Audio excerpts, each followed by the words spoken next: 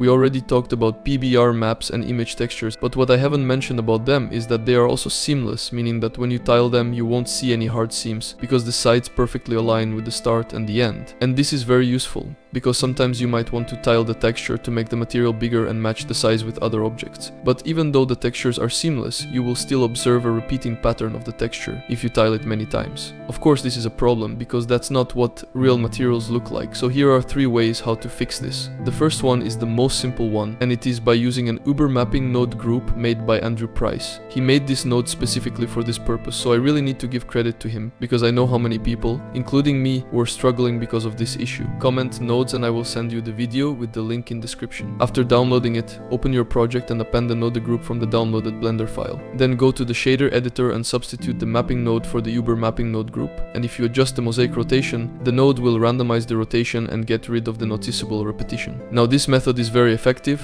and it will serve well in most cases, but the problem is that this node cannot be used for certain types of materials like bricks, planks and other materials with defined lines. So let me introduce you to the second option, which is using procedural texture blending. Procedural textures are the perfect source of randomness, which is exactly what we need in order to mask out the repetition. You can, for example, use a noise texture, mix it with the base color, and set the blend mode to color burn, which will blend the procedural texture and the image texture perfectly. You can also use the noise texture to adjust the hue and make different color variations on different spots, which can also help to distract the viewer from the repeating pattern. The last method that can be used to hide the repetition is again by texture painting. If you mix 2 different materials together, you can paint them together in a way that the tiling won't be even noticeable. Adding grunge, leaks, cracks, paint and other layers will help as well.